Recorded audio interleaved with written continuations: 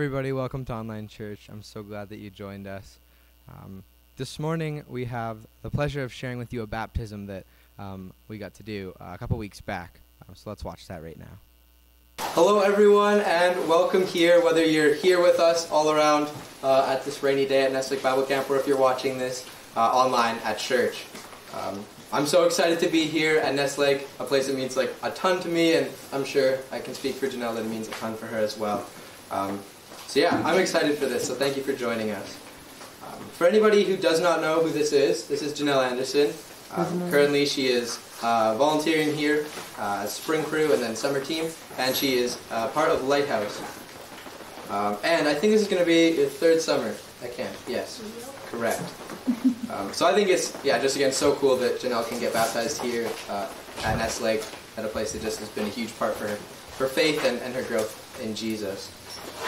I don't want to share too much of your story, but I just want to share just a few words from a passage that I came across when thinking of what to say to you today. So Romans 6, chapter 6, verses 1 to 4 says this: "What shall we say then? Shall we go on sinning so that grace may increase? By no means. We are those who have died to sin. How can we live in it any longer?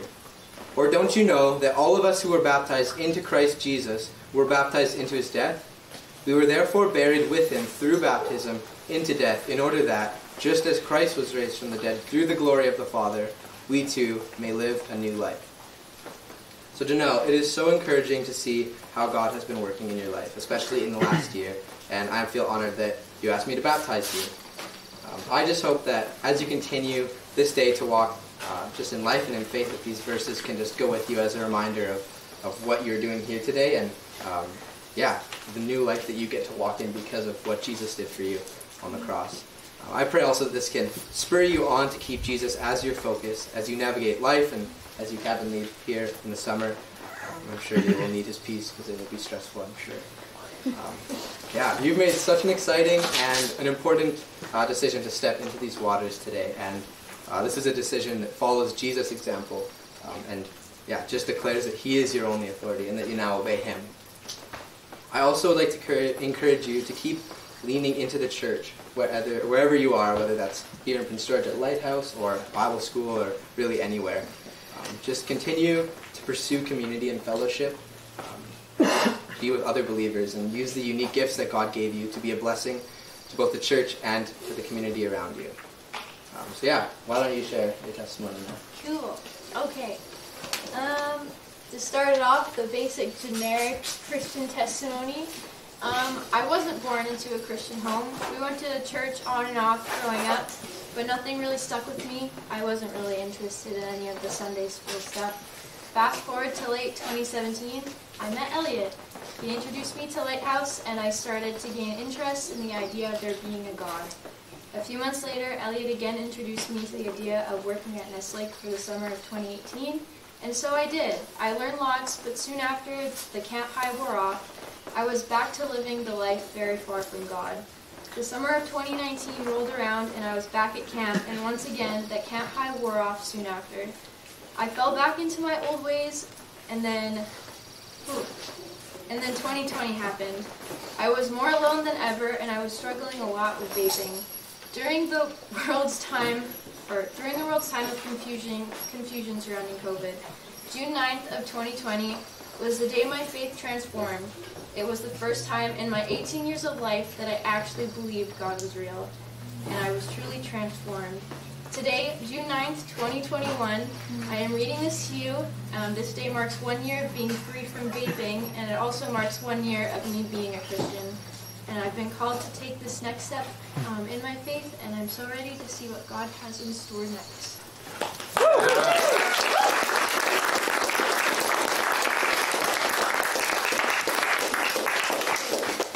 Okay, sweet.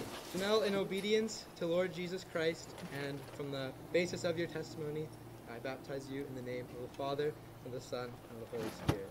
Amen.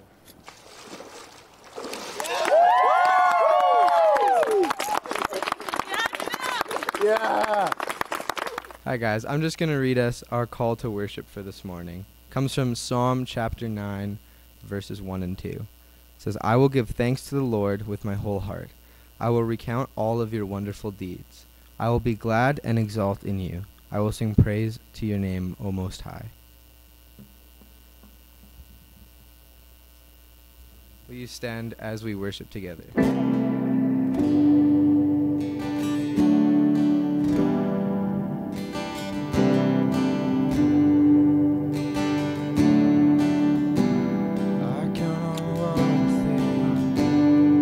Same God that never fails will not fail me now. You won't fail me now in the way. The same God who's never late is working all things out. You're working all things out. Oh yes, I will lift you high in the lowest valley. Your name. Oh yes, I will sing for joy. My heart is heavy all my days. Oh yes, I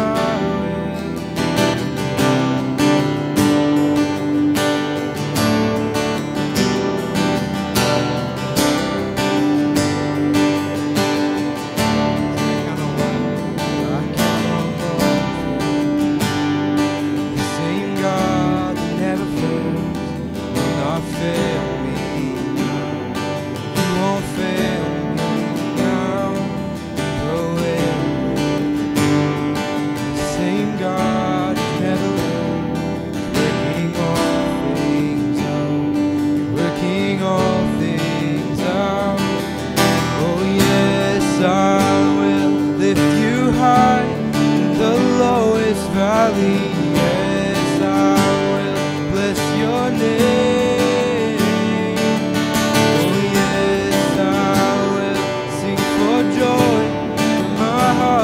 Heavy all my days. Oh yes, I will for all my days. Oh yes, I will. I choose to praise, to glorify the name of all names. Oh, nothing can stand against, and I choose to praise, to glorify the name of all names. Nothing can stand against. So yes, I will lift you high in the lowest valley. Yes, I will bless your name. Oh yes, I will sing for joy. My heart is heavy all my days. Oh yes, I will for all my days. Oh yes, I will for all my days. Oh yes, I will.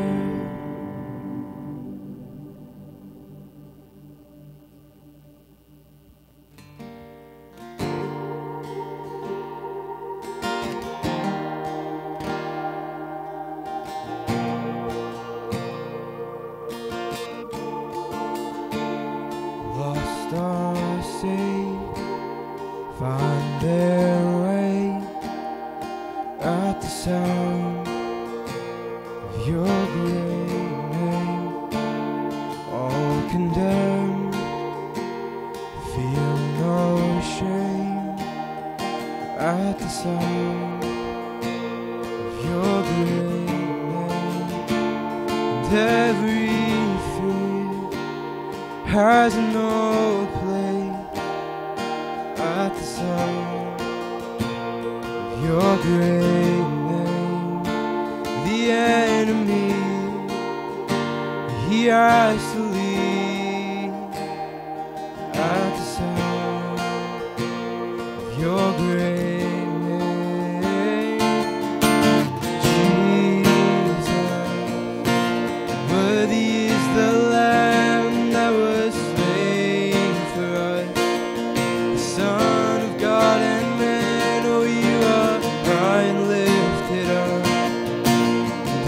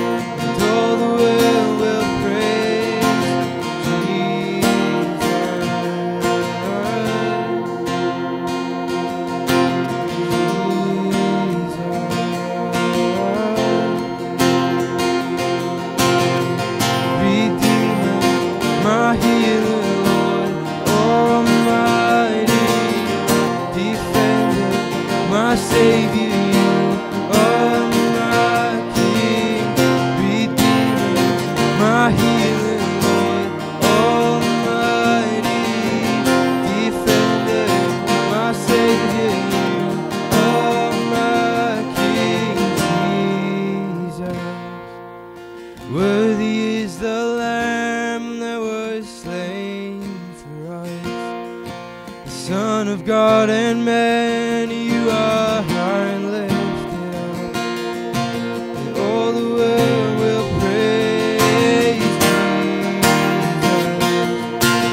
Worthy is the Lamb that was slain for us, the Son of God and man, you are high and lifted up, and all the world will praise your great name,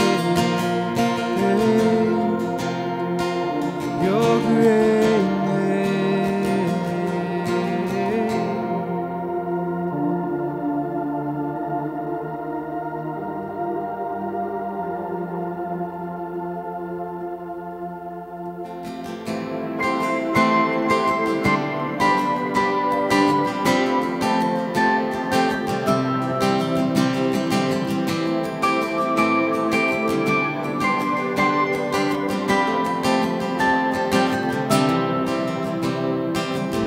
Before I spoke a word, you were singing over me. You have been so, so good to me. Before I took a breath, you breathed your life in me. You have been so, so kind to me.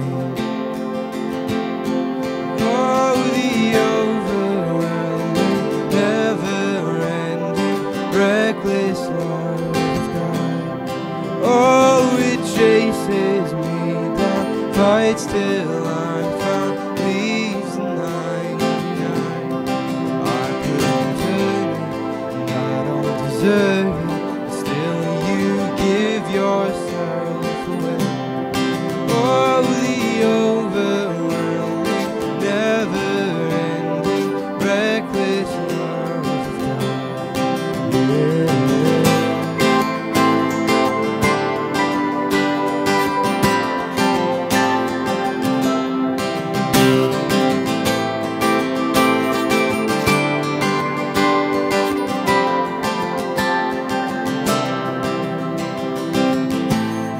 Now would you fall, still your love far from me.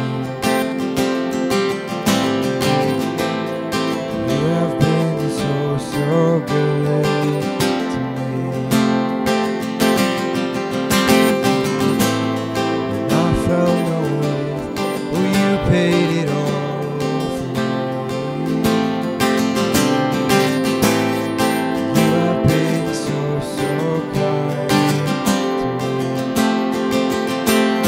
And oh, the overwhelming, never-ending, reckless love of God. Oh, it chases me down, fights till I'm found, leaves the 99. I couldn't turn it, I don't deserve it, but still you give yourself away. Oh, the overwhelming, never-ending, reckless love of God.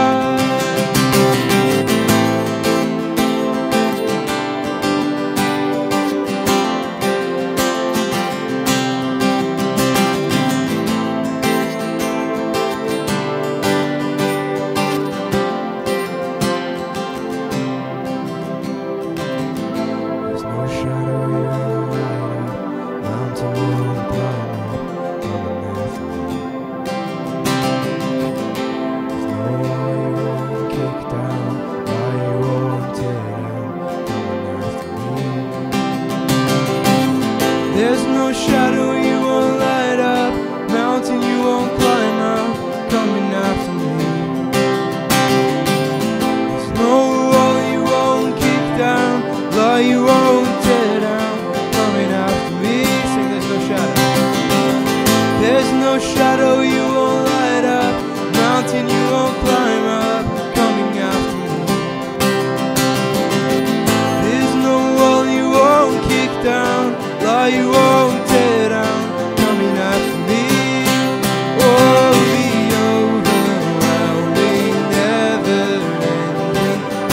this love of God, oh, it chases me down, fights till I'm found. He's 99, and I couldn't earn it, and I don't deserve it, still you give yourself away. Oh, the overwhelming, never-ending, reckless love.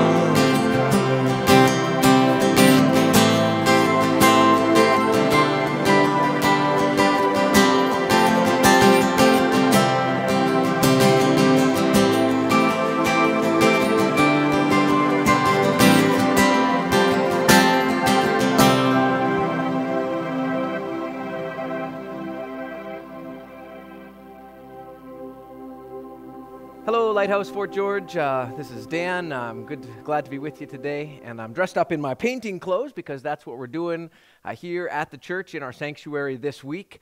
We've started already. We got the primer on, and we're getting our first coat on today, or Saturday, I guess. But we still need our second coat on, and so if you want to help out, please give the church a call. Also, just a heads up, we still need to raise about $18,000 towards this project, and so I want to encourage you to give generously to that end. You can give online via our website.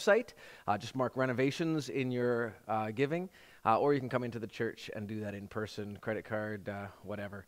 It's all good. So would you pray with me as we get started? Heavenly Father, thank you for your sovereignty, your goodness to us, and we love you, and we come before you today hungry to hear from you from your word. And so come, Lord Jesus, speak to us, move in the different places that we find ourselves in today. In your name we pray. Amen. So have you got a favorite tradition?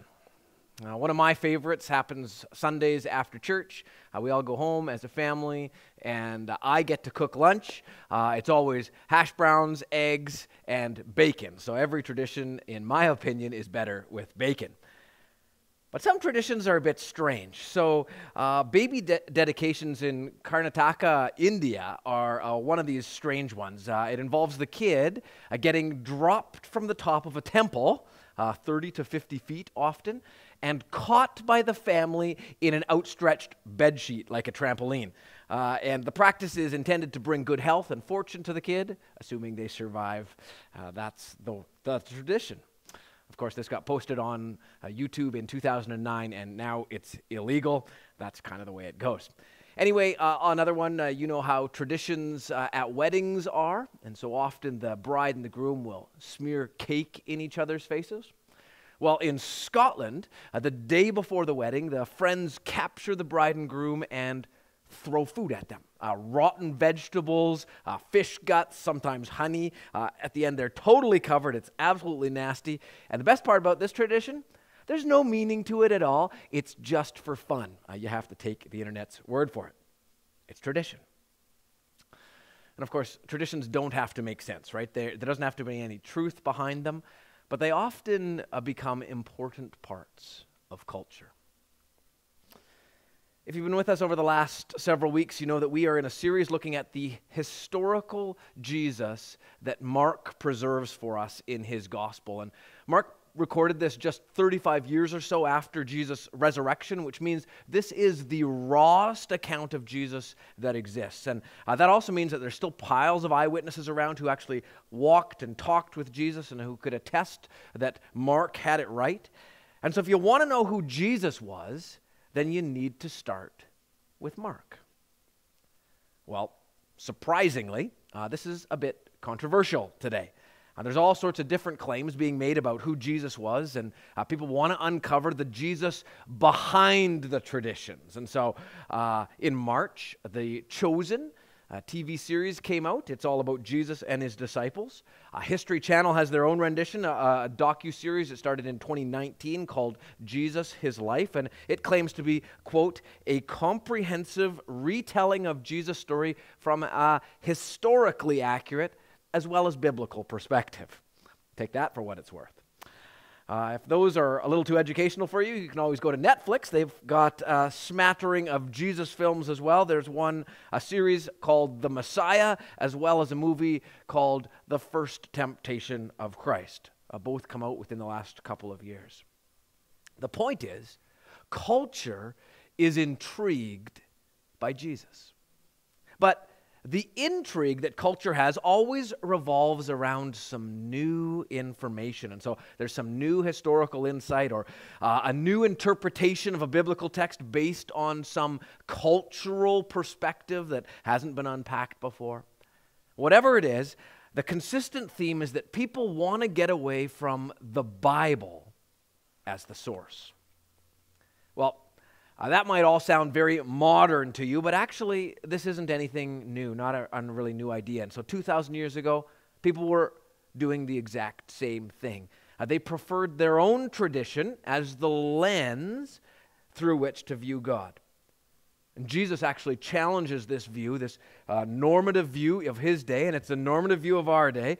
Jesus challenges it in a way that was incredibly controversial back then and is just as controversial today. So you got a Bible, go ahead and open it up to Mark chapter 7. We're going to start in verse 1 today. And as you find that, would you stand up with me in hunger and anticipation of the God of the universe speaking into our lives? Mark chapter 7, verses 1 to 13. Hear now the word of the Lord. The Pharisees and some of the teachers of the law who'd come from Jerusalem gathered around Jesus and saw some of his disciples eating food with hands which were defiled, that is, unwashed. The Pharisees and all the Jews do not eat unless they give their hands a ceremonial washing, holding to the tradition of the elders. When they come from the marketplace, they don't eat unless they wash, and they observe many other traditions such as the washing of cups, pitchers, and kettles. So the Pharisees and the teachers of the law asked Jesus, "Why don't your disciples live according to the tradition of the elders instead of eating their food with defiled hands?" He replied, "Isaiah was right when he prophesied about you hypocrites. As it is written, these people honor me with their lips, but their hearts are far from me. They worship me in vain. Their teachings are merely human rules." You've let go of the commands of God and are holding on to human traditions. And he continued, "You have a fine way of setting aside the commands of God in order to observe your own traditions. For Moses said, 'Honor your father and mother, and anyone who curses their father or mother should be put to death.' But you say, if anyone declares that what might have been used to help their father or mother is korban, that is devoted to God, then you no longer let them do anything for their father or mother. Thus you nullify the word of God by your tradition that you've handed down, and you do many other things like that." This is the word of the Lord. You can go ahead and sit down. So strange text, right? A ritual washing, dedicating things to God. What does this have to do with us?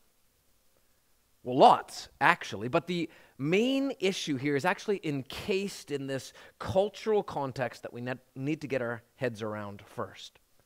So the Pharisees cared about religious purity, and they looked out at Jesus' disciples who are eating with defiled hands, and they can't believe it, right? Like, how could Jesus surround himself with people who weren't concerned with trying to honor God?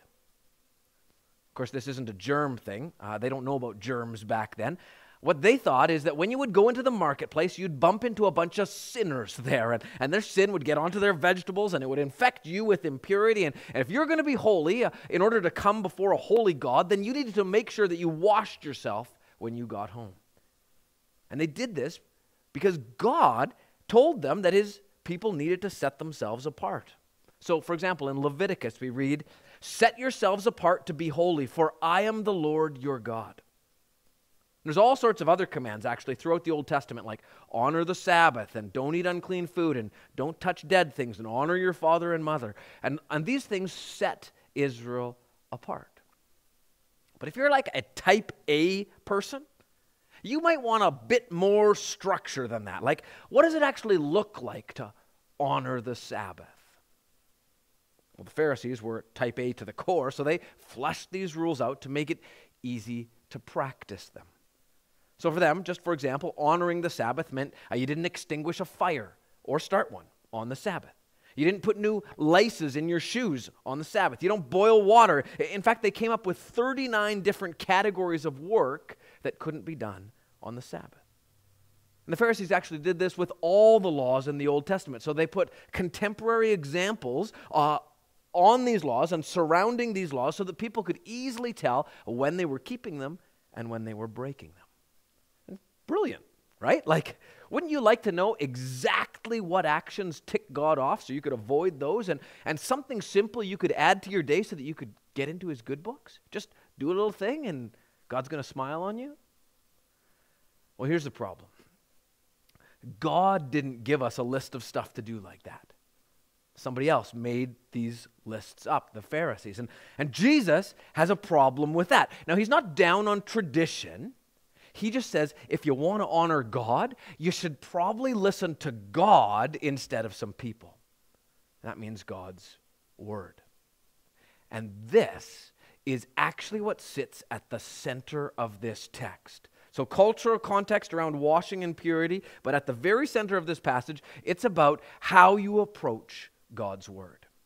And Jesus says we need to, three things. We need to adjust ourselves to the authority of God's word, put ourselves in the right spot before the authority of God's word. We need to grasp its purpose, and we need to embrace Jesus' interpretation of God's word. So first we have to adjust ourselves to the Bible's authority and away from human authority. In verse 6, Jesus quotes scripture saying this, Isaiah was right when he prophesied about you, for he wrote, these people honor me with their lips, but their hearts are far from me, for they teach man-made ideas as commands from God. And then Jesus gives us a couple examples of this. The first one is washing, right? So there's this interesting thing. In the Old Testament, there are washing laws, but they only apply to the priests, not everybody else. But by the time Jesus comes onto the scene, everybody's got to practice these ritual purification rules. And this means washing their clothes and their furniture and their hands in this obsessive way that actually goes against the heart of the Bible. So God's heart was that Israel would be a light to the Gentiles. Right back at the very beginning when God is calling Abraham to himself, this is the start of the people of God. God tells Abraham, I'm going to make you into a great nation. I'm going to bless you and make you famous, and you'll be a blessing to others. All the families on earth will be blessed through you. That's right at the beginning. This is what the people of God are going to be about. You're going to be a light to the nations. But the Pharisees had built this tradition of ritual washing up that ended up ostracizing the outsider as a contaminant, right? Don't let the Gentiles make you unclean. Got to wash that dirty Gentile stuff off you. So instead of shining God's light to their neighbors, they were actually shunning them. Second example Jesus gives is the Corban laws. And so a Corban means dedicated to God, which of course is a beautiful thing. But the Pharisees had turned this into something abusive. So they'd actually encourage people to dedicate their property to God. Hey, dedicate your stuff to God, right? Great. Except then when somebody in these people's families would run into financial trouble and need assistance, the Pharisee would say, well, hold on. You can't use that stuff to help your family members. You've dedicated that to God. Of course, this is the exact opposite of what the Bible taught. And so Jesus concludes, verse 13, thus you nullify the word of God by your tradition that you've handed down. Now, why does this bother Jesus so much? Well, the primary thing that bothers Jesus about this is that the Pharisees are actually leading people away from God and away from the authority of the Bible. And that's how they're leading them away from God. So they've built up these traditions. The traditions are the authoritative thing, and the Bible is secondary. And so as they get people to focus on the traditions, this is how we honor God, they actually are leading people away from God by leading them away from the authority of the Bible. You see, as soon as you fail to honor the unique authority of the Bible, so if you've got some other traditions that you hold up as being just as important, You're not actually worshiping the God of the Bible. You created your own God. And so the Pharisees then have created this God who loves rules more than people. Of course, this isn't the God of the Bible at all. Our God is a people keeper, not a rule keeper. Now here's where this gets tricky. It's easy for us to see how the Pharisees are kind of crazy with all their rules because their rules aren't at all attached to our tradition. But we do have our own traditions. And so people my age and a bit older will remember the world of don't drink, don't smoke, don't chew, don't go with girls who do. Younger people are like, what kind of crazy song is that? But anyway, this was a real thing. And remember how people thought that these things were the things that God wanted. Do these actions so that you can please God. Don't do them, you're not pleasing God. That was yesterday's traditions. Well, where it gets really tricky is when it comes to today's traditions. And that's because there's lots of these things, and they revolve around all the different things that we do in life. What makes somebody a good person? How do you be good today? How do you be moral today? So just think social justice, sexuality, interracial relations. And because these are today's traditions, it's hard for us to even know what they are. I mean, they just seem like the right things to do. But Jesus says if we're going to worship God, the basis of our lives needs to be on the authority of Scripture, not our own traditions. So what kind of things motivate you and fire you up? Are they connected to what the Bible says, or do they come from another source?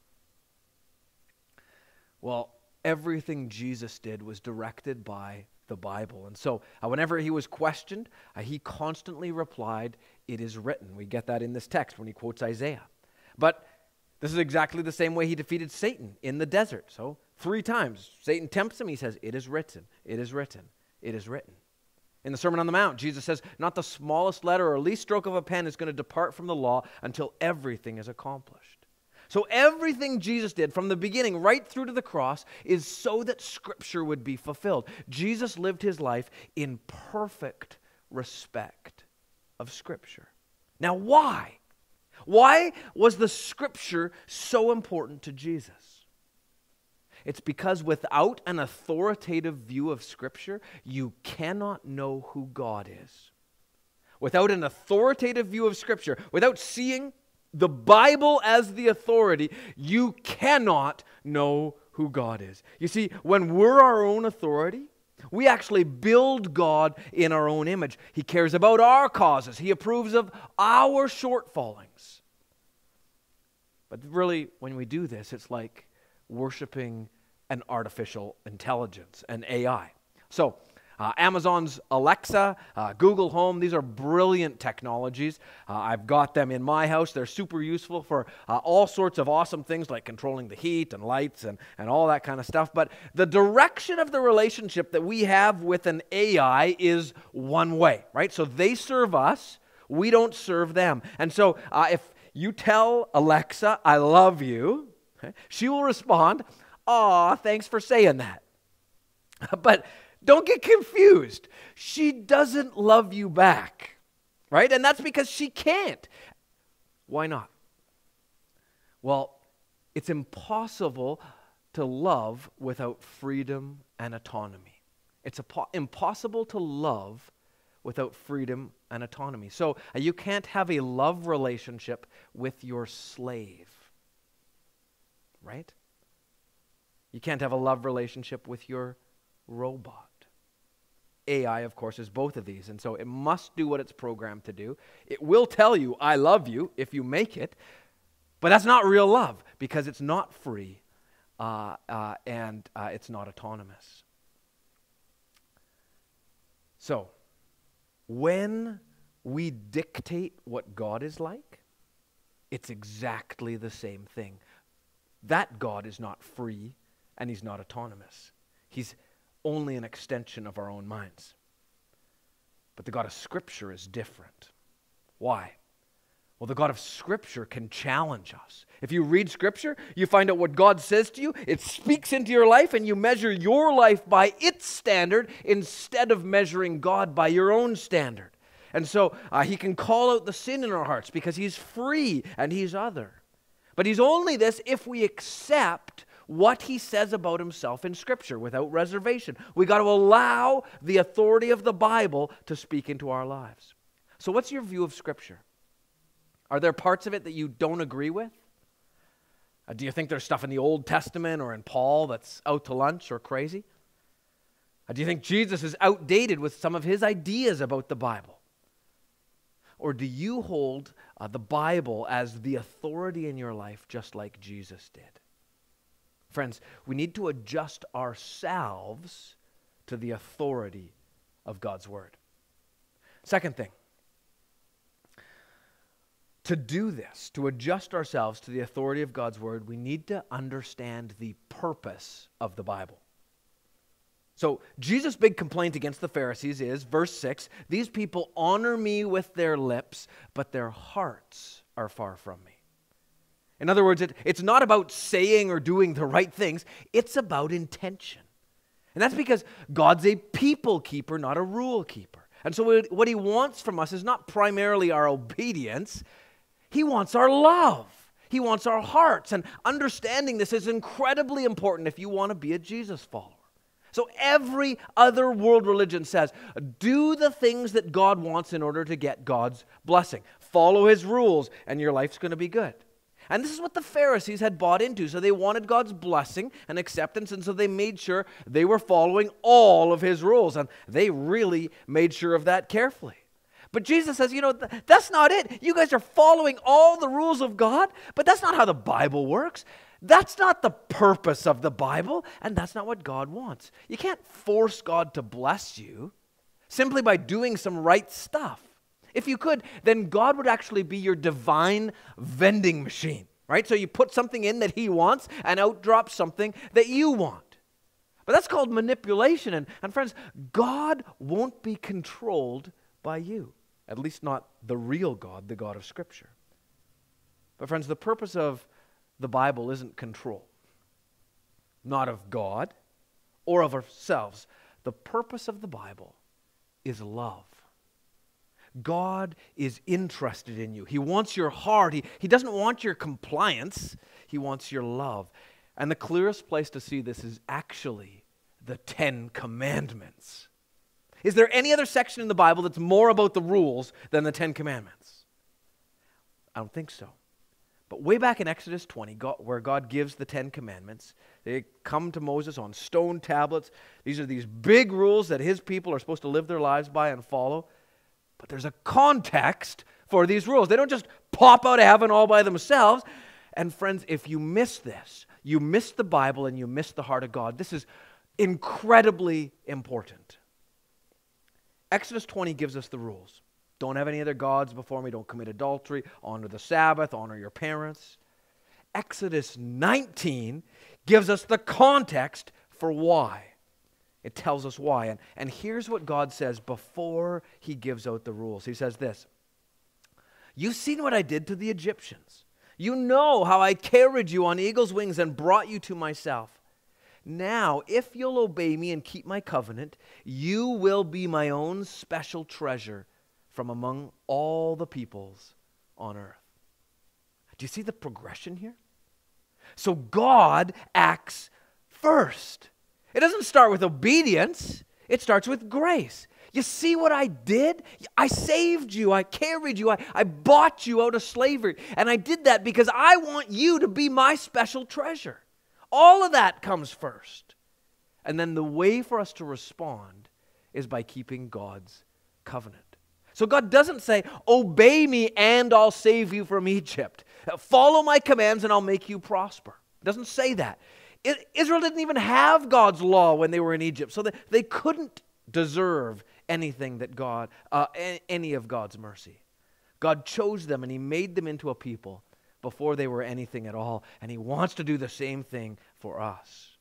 Friends, this is the gospel right from the very beginning. The gospel is not a New Testament thing. It's a Bible thing. salvation has always been about the undeserved grace of God being lavished on us. It's all free. So why obey then? Well, we obey because we want to be God's treasure. We want to be God's treasure. If you obey me, you will be my special treasure, God says, Exodus 19. And being someone's treasure is about falling in love. So back in the olden days, I'm talking like 1999, there was this young guy with a leather jacket and a 25-year-old Porsche, and he fell in love with this girl. And then there were googly eyes and mushy love notes written on little pieces of paper and individually folded inside Ferrero Rochers. He'd show up at her window at 5 a.m. and whisper through the crack, "I love you." It would make you barf, right? So, have you ever fallen in love? If you have, then without knowing it, you did something strange. So you studied that person that you loved, and you found out what made them tick, and you learned what they love and what they hate, what bugs them. These are their personal rules. Everybody's a little bit different. And you obeyed these personal rules, but you did it without thought because you just wanted to please your beloved. You wanted to delight them. And guess what? This work wasn't obedience. It didn't feel like obedience to you at all. It felt like an adventure. And that's what God wants. Obedience in itself is empty, but love-fueled action is joy. And that's the purpose of the Bible. God doesn't want your obedience. He wants you to see how He's courted you so that you'll fall in love with Him. And when you love Him, then you're going to long to delight Him because He delights you. That's where obedience comes from. So Jesus affirmed the authority of Scripture. He clarified the purpose of Scripture. And finally, He wants to interpret it for you. He wants to interpret it for you. In fact, He demands to interpret it for you, or else Scripture will crush you. Here's what I mean. Sometimes when I read the Bible, it doesn't feel like an adventure at all.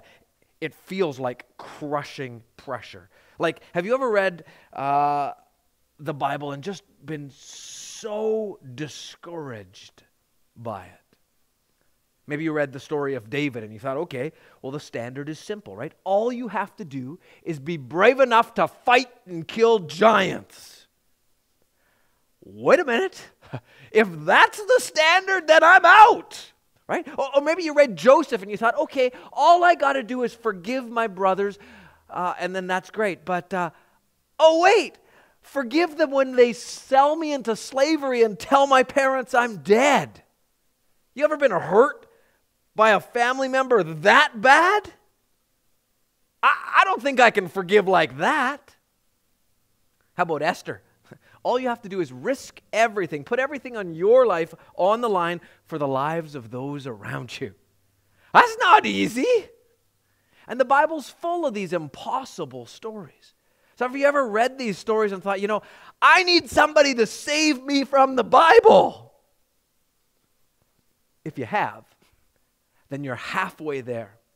And you need Jesus to interpret the Bible for you. And this is what He wants to do. This is what He does. So after Jesus comes back from the dead, remember those two guys on the road to Emmaus? And we read this. Then Jesus took them through the writings of Moses and all the prophets, explaining from all the Scriptures the things concerning Himself. You see, everything in the Bible actually points to Jesus.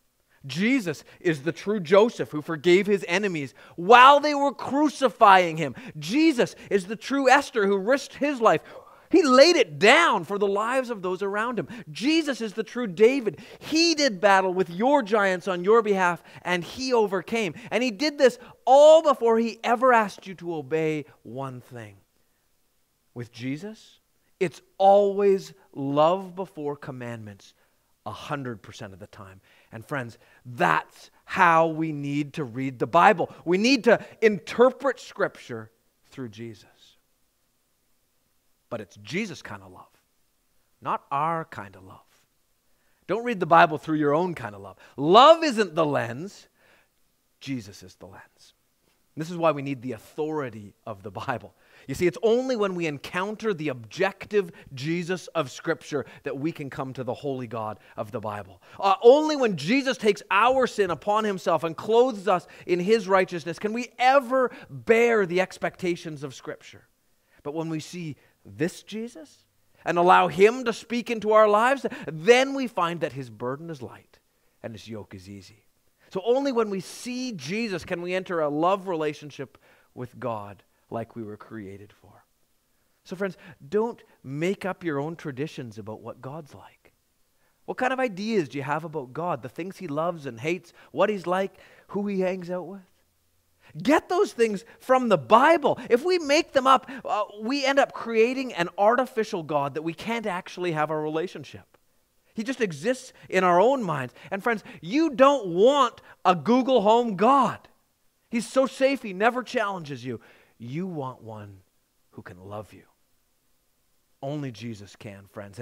And he went to infinite lengths to do this. Jesus gave up heaven, came down from heaven to find you in your brokenness, and he put on your shoes to understand you so that he could woo you to himself. He loves you. So embrace the Scripture that he left behind to show himself to you. And soften your heart to him. Let yourself fall in love with Jesus. It's risky to fall in love, friends. Let yourself fall in love with Jesus. And the burden that he commands will be light and easy.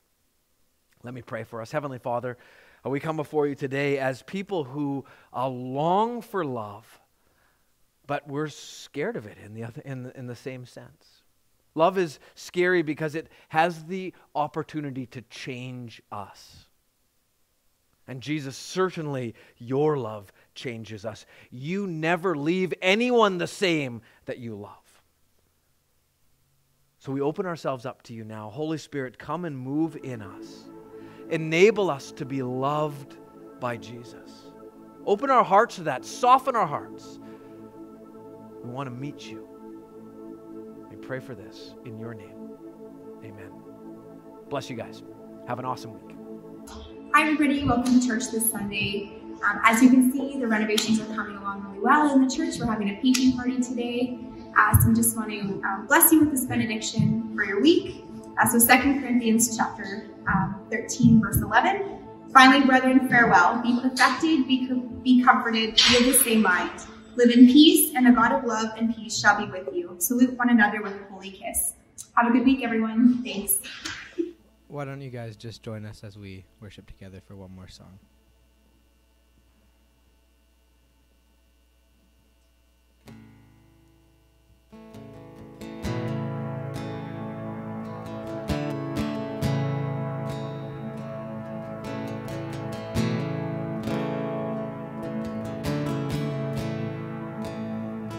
I love you, Lord.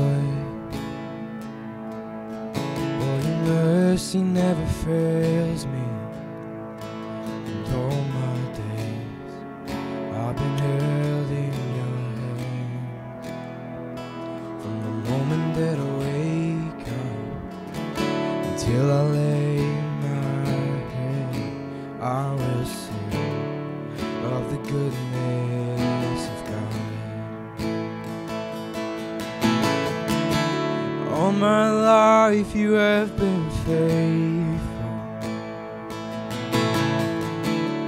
All my life you have been so good. With every breath that I am able, I will sing of the goodness of God. I love your voice.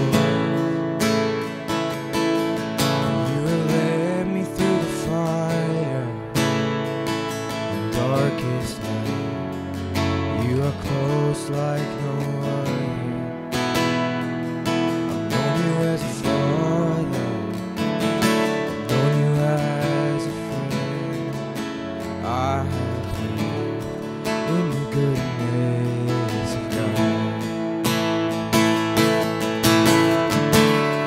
All my life you have been faithful. All my life you have been so, so good.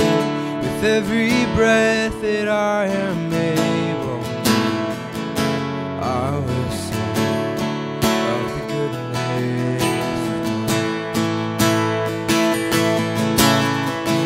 Your goodness is running after, it's running after me. Your goodness is running after, it's running after me. With my life laid down, I'm surrendered now, I'll give you everything. Your goodness is running after, it's running after me. Sing your goodness. Your goodness is running after, it's running after me. Your goodness is running after, it's running after me. With my life laid down, surrendered now, I give you everything. Your goodness is running after, it's running after me.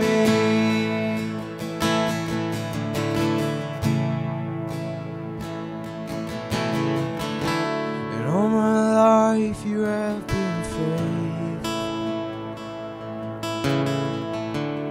All my life you have been so, so good. With every breath that I am able, I will sing of the goodness of God. Oh, I will sing of the goodness of God.